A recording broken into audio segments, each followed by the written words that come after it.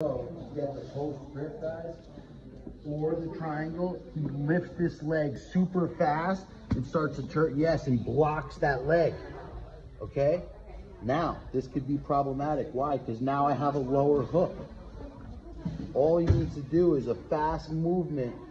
Yes, over the top, and he defeats that leg. Go back. So what do? As soon as that happens, the third alternative is to cross right over the top. Boom. Okay, so if I can't access here and I can't triangle, because he's already starting his escape, well, I lock right there. And now look what that does again. Prevents the lower hook from being there. Now that it's locked, it's impossible for him to get his body weight on the top of that leg, because I've now locked it with a clasp and wedge system down there. So from this position now, guys, it becomes easy again to work my strangles and submit them.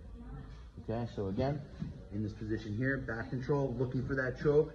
He starts to go to one side to escape. I try the post grip, but look, he steps over it. He's already one step closer to escaping. Again, all he needs to do now is get his back flat and twist this way and go flat, and boom, he's out of there. So I have to act fast.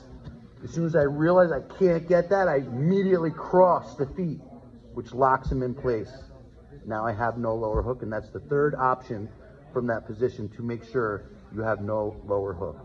From here, again, it's easy to work my strangle, pull the arm out, and lock on that strangulation. Ready?